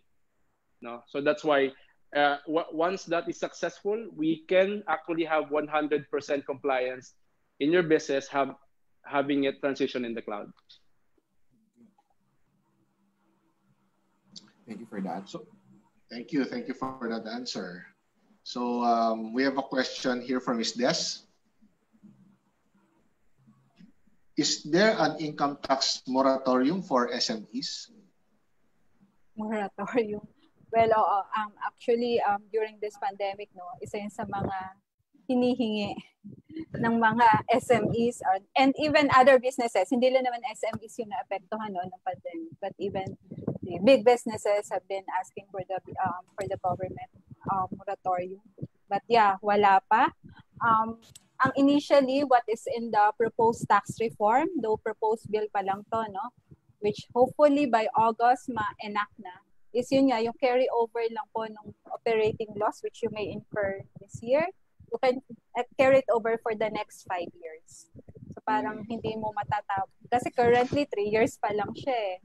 So, pwede kasing next year, lugi ka pa rin, di ba? It can be, we do not know the outlook for the business.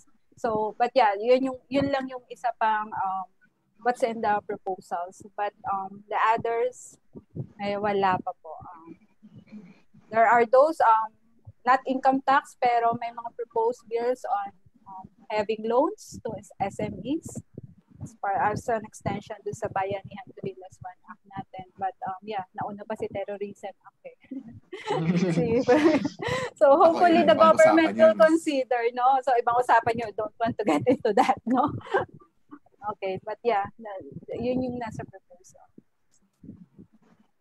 Thank you for that, Ms. Des.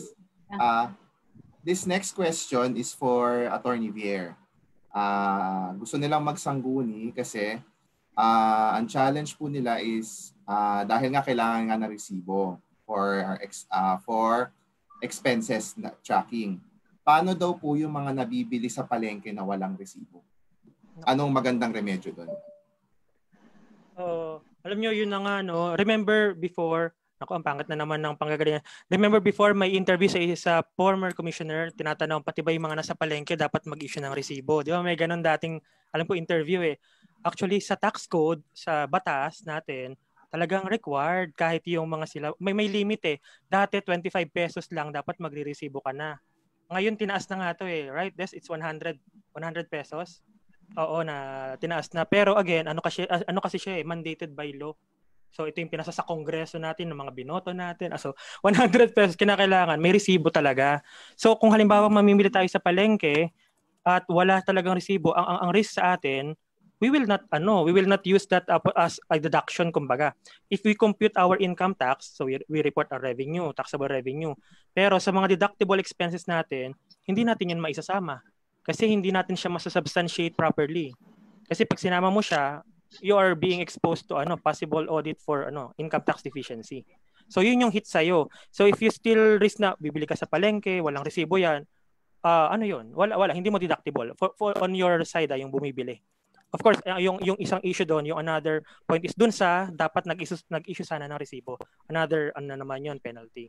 Pero doon sa bumili, non-deductible expense. Yun ang maaring maging resulta sa kanya. So yung dapat gawin talaga, best practice, no? Talagang deal with registered taxpayers. Yun talaga kasi yung yung key item dun eh. If I may add to that, no? Okay. Well, it's a matter of your risk appetite, no? Yeah, that's I agree. This is sometimes kasi when you buy, I understand, no, real talk na lang. Minsan gusto mo doon bumili kasi mas mura doon, even if wala registered. What's the trade-off there? You cannot deduct it as deductible expense. Pero nakasave ka. So compare it with the amount that you save as difference in price. Compare it with the possible tax exposure that you may have for having those for dealing with those unregistered suppliers. Actually tama 'yun, no, if I may add, tama Des, no, kasi if tayo mamimili, siguro do na mathematics. Talaga bang nakasave? Kasi kung ang kapalit no non-deductible expense, that's na maki-carry sa income tax computation, do the math. Kasi baka hindi ka talaga nakatipid. Iyon. Yun siguro yung pwedeng isipin. Magandang takeaway yun. So, ang compute ka sa natipid mo versus dun sa penalties na makukuha mo. Yeah. Yes. Noted. Very well noted. Yeah, if I just may add to dun sa, I'm referring to the proposed tax reform now. So, I forgot the most highlighted of that is yung reduction in corporate income tax, which will be 25%. Hopefully, mag-retro siya effective July 1, 2020. But yeah, those are just proposals yet. We are yet to see kung aaktuhan ba ng ating mga mabubuting congressman at senator. Okay, thank you for that. Okay, thank you. Yeah. So our next question is for Moses. Mr. Moses, are you in? I'm back. Sorry, okay. That's what happens when you're live. Okay. This is related to your answer kanina. So you're talking about these documents in the cloud. No? So there's a question here. Can all of these processes and documents and everything be fully automated, or can it only be partially automated? We are actually in the process of having it fully automated. Okay, firstly, let's define what fully automated means. Kasi the last thing we want is to construe that term, that fully automated, na having to do nothing. Diba? Obviously, kailangan pa rin ng human involvement dito kasi those records cannot be put in the cloud if nobody will scan them. Diba? So in that sense, hindi siya fully automated. When we say fully automated, in our service framework, again, 3 out of 4 is done in the cloud kasi we're working efficiently with partner brands, with tools, no? with cloud-based tools. For example, in providing our financial statements, we have Xero to do that. What Xero does, it captures the transactions on a more efficient manner. Na when that happens, it can provide you your financial statements on a real-time basis. Diba? Hindi na tayo para maghintay ng closing. Every day, you can actually review your FS. So in that sense, it's automated. On the tax filing and compliance, we're partnered with OneTax. I'm sure most of you know OneTax. It's also a Filipino brand. And the good thing is Xero and OneTax, we're partnering with them kasi with just one click of a button, you already know your tax exposure. Of course, you can still adjust, pero that automates the process in a sense na it eliminates the guesswork, no, in your financial statements and especially your taxation. So I hope that answers the question of automation. Kasi automation automation to us means that we are limiting human interaction that are prone to errors. That's what we understand by automation. Thank you for Pero that. in terms of compliance and everything, it's being accepted already. Yes, it is. Yes. Kasi with the accounting software that we're working with Xero, it falls under the loose leaf books of accounts, which is an accepted naman manner of creating your books. With OneTax, right now we have EBIR filing or EFPS. So it addresses the EBIR filing. Kasi with EFPS, you have a designated platform for that is run by BIR. But for the former, which is EBIR, the partner brand, which is OneTax, addresses that. Great, thank you very much. Thank you for that. We're down to our last question. Kung marami pa po tayong questions, later on po, shinare namin po sa link dahil hindi lang naman po itong ating channel para mag-usap. Meron po tayo sa ating GlobalLinker channel, saka sa Bounce Back PH channel dahil nilaunch po natin ngayong araw ito ang Project Luca. So thank you po sa inyo mga katanungan. For our last question for today, this is for Attorney Vier. And this is in the context for registered professionals who have also been insurance agents. The question is, as a registered professional, nag-i-issue po ako ng resibo and yung insurance agency has been issuing 2307 for the commissions that they receive. Ang tanong po niya is, do they need to issue a receipt for this using their receipts as a professional or just compile it in 1701Q every time they issue the 2307? Okay. To answer that, ang question is, pag-issue ba siya ng receipt? The answer is yes. Oo. Kasi still, it's an income. An income that's received from another, although it's another line of revenue stream, yung commission, ano? But still, it's actually rendering service eh. Service pa rin yun eh. So you are earning a fee out of that, and you should issue unofficial receipts.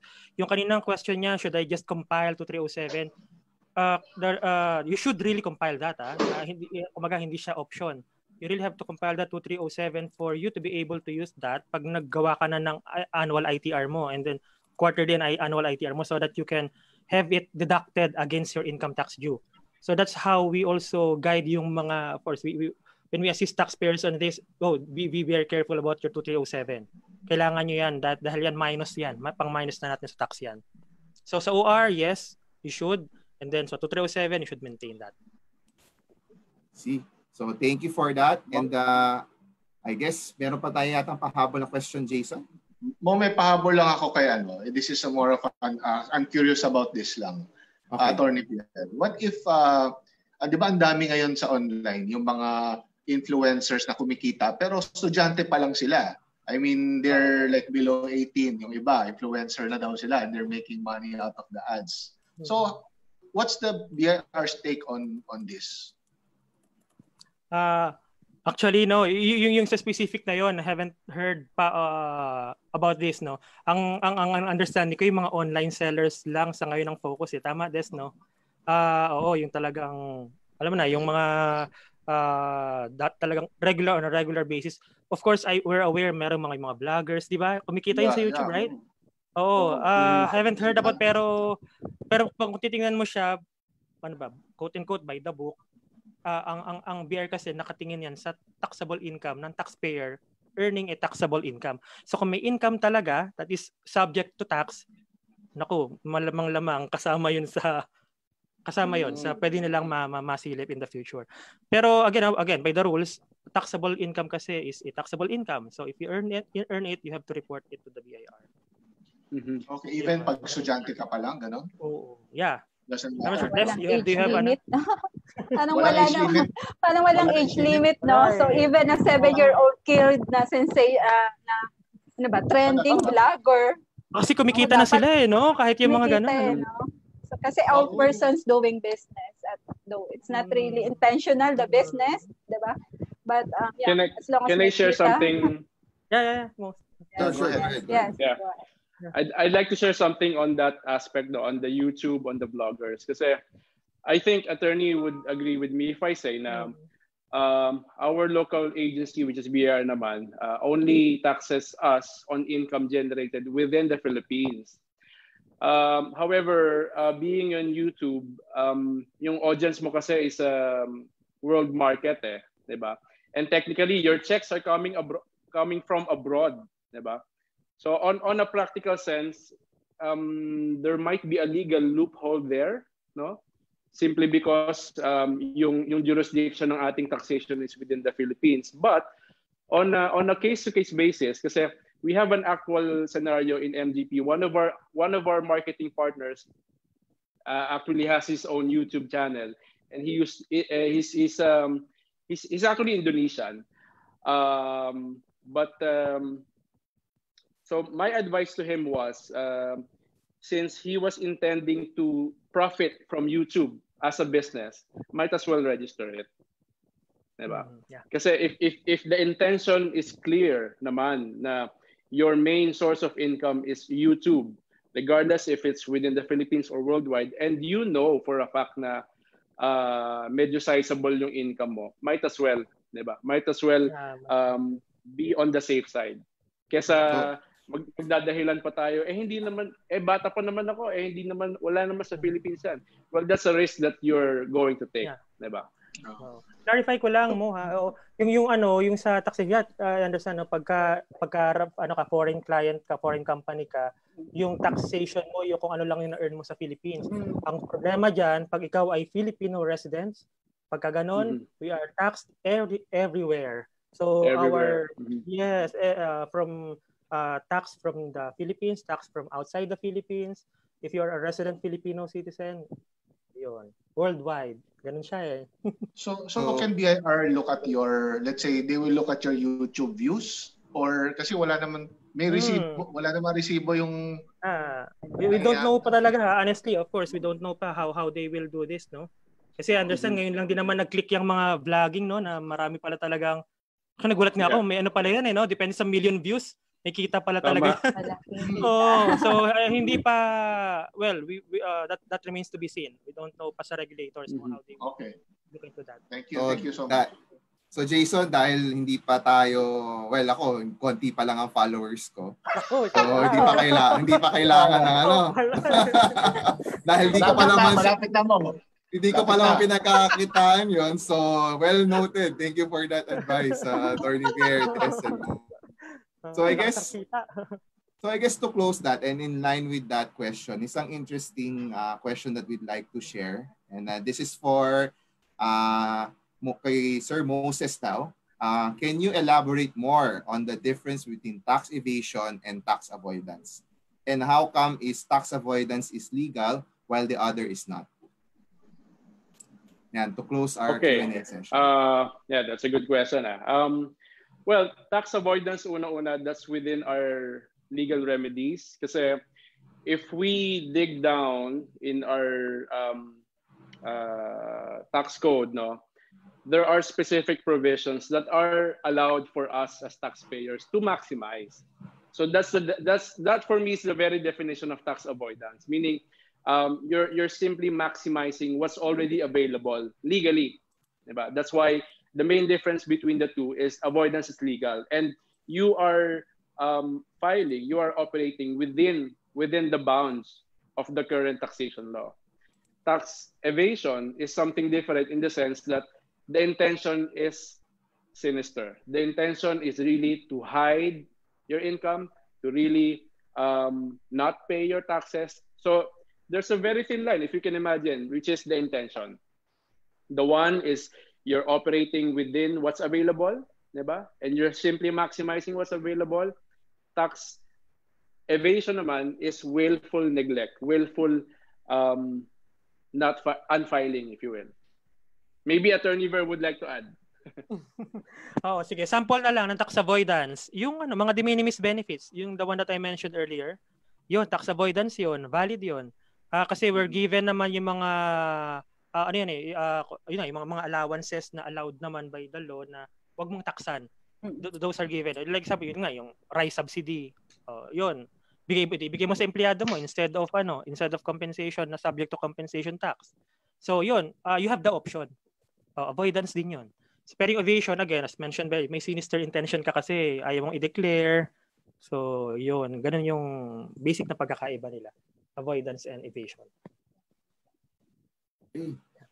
Thank you for that. Thank you sa ating mga panauhin. I guess, Jason, I think it's time to wrap up this session. So we'd like to ask for final messages from everyone. So maybe let's start with Ms. Des. Okay. Yeah. So, well, it has been repeatedly mentioned yung mindset of compliance, no? So to avoid future headaches and sleepless nights, ayaw mo namang at the end makasuhan ka, and just remember na when you are blessed, you have to pay taxes as part of your corporate social responsibility, no? So yun lang ang parting words. Or Attorney Vier? Yeah, okay. So 3 points. Number 1, mindset of compliance. Number 2, prevention is better than cure. So your records, you have to keep them intact, prepare ahead. And then number 3, if you are already sick, wala na, hindi mo na alam ang gagawin, okay, you can talk to us. Let's discuss. Pag talaga wala na eh. Usap tayo. Usap tayo. Okay, ayun. Thank you. Usap tayo. Usap tayo. Mukhang may problema na ba? Okay. Good afternoon. Good afternoon, everyone. Thank you. Last, kay Sir Moses. Yeah, so for me, please do not neglect your accounting. Please do not neglect your bookkeepers, your accountants, no? And take a proactive approach in your records. And accounting doesn't need to be an expense. It can actually generate more business for you, and we can help you with that. Yeah, in MGP Accounting, that's exactly what we do. We work closely with our clients. Yeah. Okay, great. Ayos. So, maraming salamat sa inyong lahat. Maraming salamat. So, sa mga viewers natin, we hope you learned something new today, and we'll see you in the next session. Magkakaroon pa tayo ng session, no Mo? Yes, marami pa. So UnionBank, GlobalLinker, and Bounce Back PH. So those who need help, please remember to go to Bounce Back PH Official on Facebook. Maraming makakatulong sa inyo. Marami tayong nagsa-struggle ngayon, we know, but when we work together, we will bounce back together. Yeah. And that's always true. Tulungan po kami lagi dito sa Bounce Back, mapa Bounce Back man, mapa UnionBank GlobalLinker, because with us, ang motto namin is we make your business dreams into a reality. So sign up now and join to Project Luca Group. So this is Mo Soriano and Jason De La Rosa signing off. Yes. So stay safe and bang from home to everyone. Ingat. Ingat kayo. Bye-bye.